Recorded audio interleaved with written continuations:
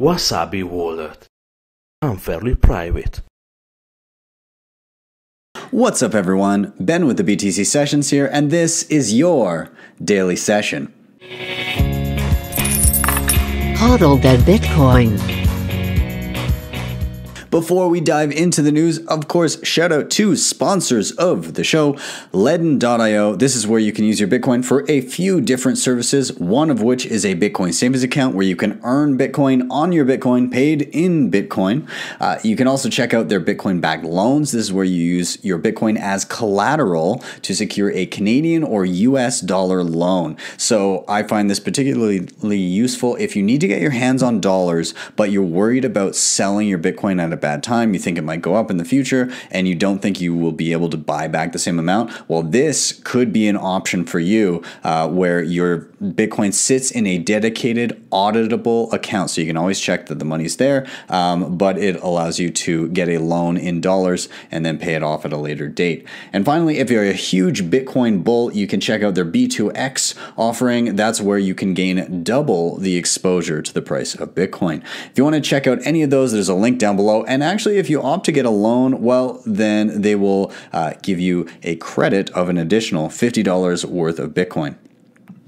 And secondly, if you're into Bitcoin, then you're probably a security conscious person, at least hopefully you are. And one of the things that I use to help with that a little bit is NordVPN. So what this does is it helps mask your IP address, it encrypts your browsing data, and it has a bunch of other added benefits, one of which that I really enjoy is unblocking geoblock content. So if you can't access some content in your area, you can simply change your designated country of origin in NordVPN, and it will look like you're from there, and boom, that content is unlocked. And with that, you can check out the link down below. There's a special deal on right now where you save 84%. Last I checked, it was about $3.49 a month, so pretty damn good. With that, let's dive into the news. So it is Black Friday still, although late by the time this is airing. There are still some deals to be had online. Now, you guys know that I'm not huge on spending my Bitcoin, but there are some good things in relation to Bitcoin that are on sale that you can always take a look at grabbing. And there are also, if you're doing some online shopping, there are some ways to possibly even earn Bitcoin while you go ahead and shop.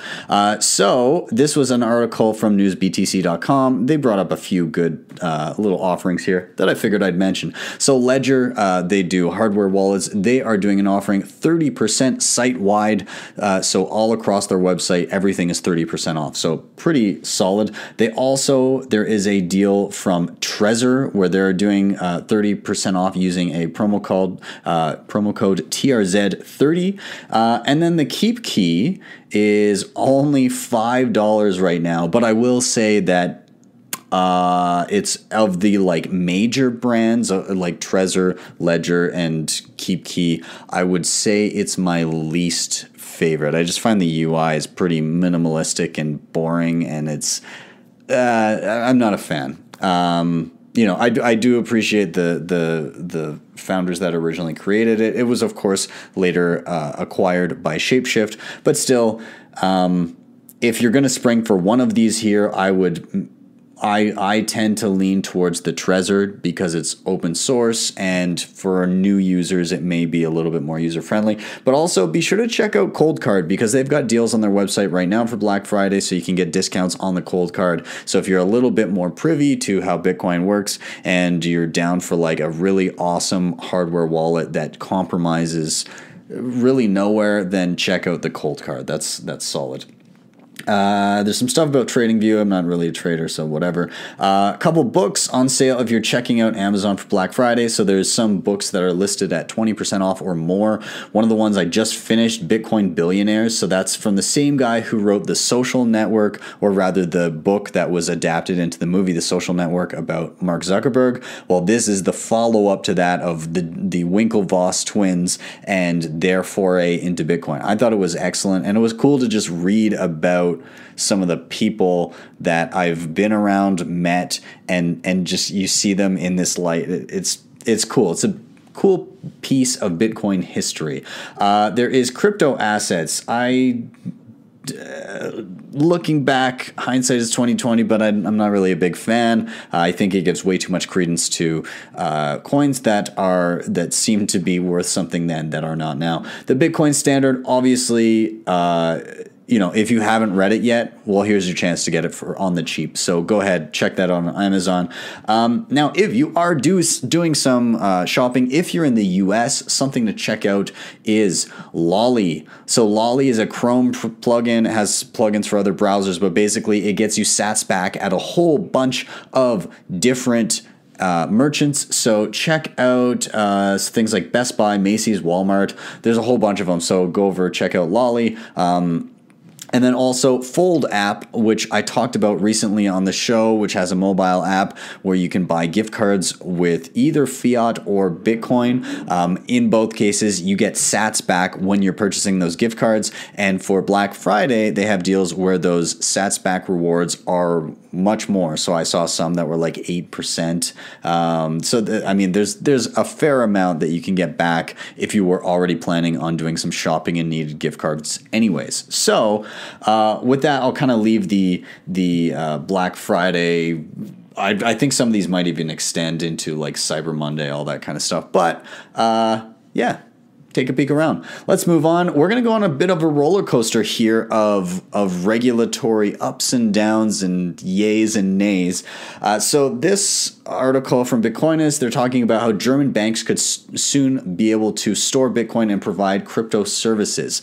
And so what this means is right now, in order for a bank to do something like that, where they would be providing a way for customers to purchase anything in relation to Bitcoin, cryptocurrency, anything like that, they would need to be going through like third-party custodians and have other people involved. Well, there's going to be a change here. So basically, if the states greenlight the proposal, German citizens will be able to hold Bitcoin, Ethereum, and other digital currencies directly in banks. Banks will provide online banking solutions for the whole range of assets like stocks, bonds, and cryptocurrencies. This means that crypto holders will access their funds at the touch of a button. Yeah, so it's funny because like the banks are actually in favor of this too, which you would think would be not super kosher on their end, but I mean realistically it's a new product for them to be able to market, and that's where some of the concern from consumer experts is coming, because they're worried that banks don't have good practices when it comes to marketing and selling their products that may not be in their clients' best interest. And I've got to say, they've got a point here, because like in my head, I lean heavy Bitcoin. Obviously, I think that's what's important. I think pretty much everything else is noise. But in the context of a bank trying to market as many new products as possible, you just know they're going to be putting together bundles of shitcoins. They don't care what they are, and they just mix them in and swap them in and out. And with the ups and the downs of the market, they'll be bringing in new ones and getting rid of old ones. And it's just, I feel like it's rife for a total clusterfuck that could screw a lot of people. But in like a crazy bull market, people may not realize until the next bear run happens and, X amount of their portfolio was sitting in stuff other than Bitcoin, and they get totally wrecked. So I don't know. In general, I guess it's favorable as a whole, meaning that like there's not, hey, let's ban everything, but there's still some kinks to be worked out. And of course, as always, there's the counterparty risk of storing with somebody. If somebody wasn't going to get exposure to Bitcoin in the first place, and this is the only way that they would do it, was through like a banking product that was like bundled in with a mutual fund or something, then I suppose that's better than nothing. But in general, like if you're tech conscious enough and you can hold your own Bitcoin, then probably not a bad idea. So from something favorable out of Germany to something that might have some Bitcoiners in Russia a little panicky, there's rumors going around that Russia might consider a ban on using crypto as a means of payment. So you wouldn't be able to buy goods or services or anything like that. You wouldn't be able to run an online store and accept things like Bitcoin or any other cryptocurrencies if this were to go through.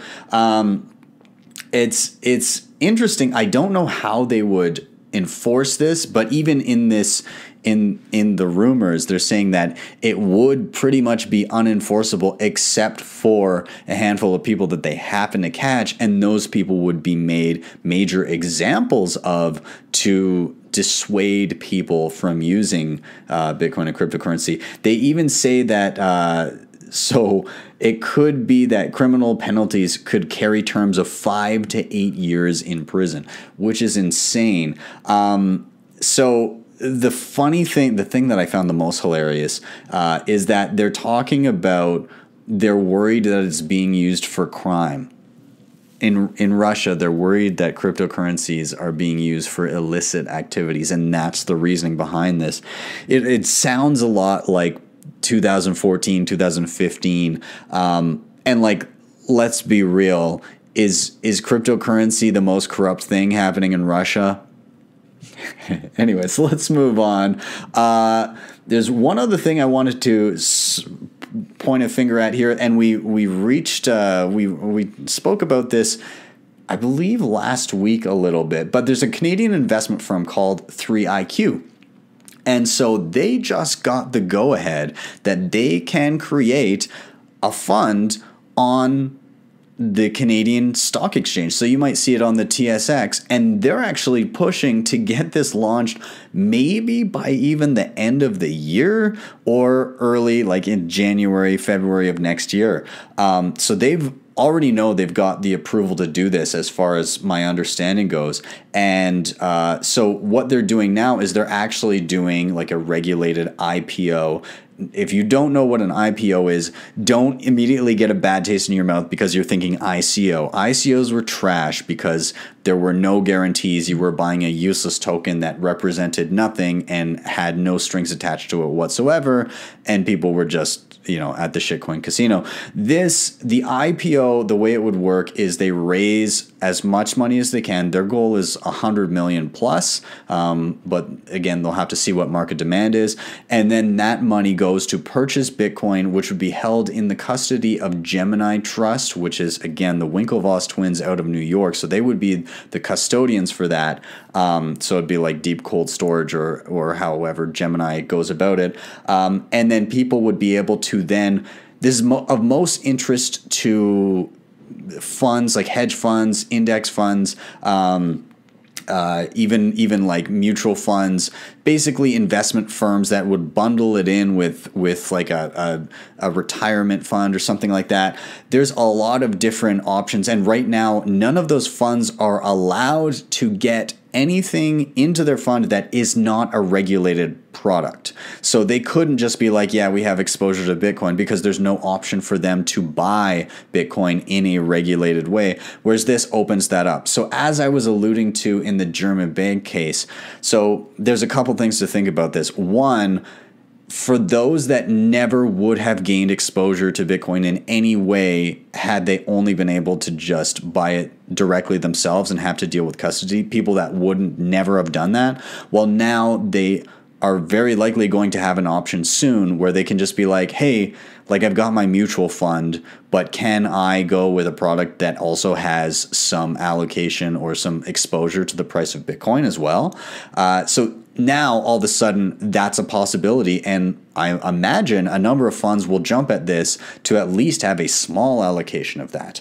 It would, in my opinion, be stupid not to have that exposure with the potential upside and the minimal downside. Like, you could have 1% of a fund with Bitcoin, but with the potential upside of Bitcoin, that could propel your fund way higher than others, even if it's limited to a small downside. So it's like this asymmetric reward. So I'm very interested to see how this happens. 3iQ is the company. There's a good interview that was on Bloomberg with Fred Pye. Oddly enough, as I was looking into this, I realized I know him. I mean, not like personally well, but a couple years back we did an event here in Calgary called the Bitcoin Rodeo, and we had a whole bunch of people out. Saifedean came out, Francis Pouliot came out to speak, Vortex was here, Adam Meister, the Bitcoin Meister, who else was, Ken Bozak was out for it. Like, there's a ton of people here, and Fred was one of the guys on stage, and so he was actually instrumental in getting gold as available on the stock market in the form of ETFs and whatever. He was instrumental in that in the early days, trying to get that allowed. And so it only makes sense that he would be the one to push forward digital gold. So congrats to Fred. I'm, good for you. You're pushing stuff forward. And again, like it's this dichotomy where it's like, well, there's people that would have never gotten exposure to it and never, had that potential upside. And then at the same time, for hardcore Bitcoiners like myself, and I imagine a lot of the people watching this show right now, you guys are like, I need my cold card. I need to mix with Wasabi. I need to make sure everything's on lock. And that is fantastic. And I agree with you, and you should continue doing that, because that's what I'm going to do. But looking at this, I see this as a positive, because it gives an option to people that maybe are not on our level, I suppose. It kind of adds liquidity to the market, and over time that hopefully contributes to an upside to the price, but also less crazy volatility over time as funds like this come to fruition and you have more long-term holders. And so I don't know. Let me know. Let me know what you think of this whole 3IQ thing, and the approval for it to be listed on the stock market. I'm curious to hear all your thoughts. So I'm going to wrap that up today, guys. Thank you so much for watching. Of course, hit like, subscribe, and share. Always hit that share button. It is great to have more people watching. If you want to help the show in another way, sponsors are down below, Ledn and Nord. Also, be sure to check out Wasabi Wallet. They are great, as I've mentioned before. It's nice to have a little bit of financial privacy with your Bitcoin, and Wasabi Wallet can help you accomplish that. And finally, if you really like what you saw, you can drop me a Bitcoin Lightning Network tip at my tippin.me page. And with that, I'm out. Have a wonderful weekend, and I will see you on, I guess, Monday for your daily session.